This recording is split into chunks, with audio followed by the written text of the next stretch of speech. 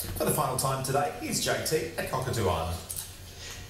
Yes, Simon, thank you very much for forwarding me that email from Mark Bedford. And Mark, thank you for being so observant. Mark emailed in before. I did a cross here at this gate, and he quite rightly pointed out this was part of the set of Wolverine.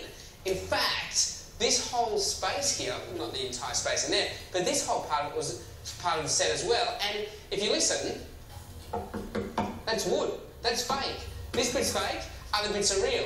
Yeah, it's fascinating. And this part over here was used in Wolverine as well, and it's been completely taken over by this massive art installation called Gravitas Light.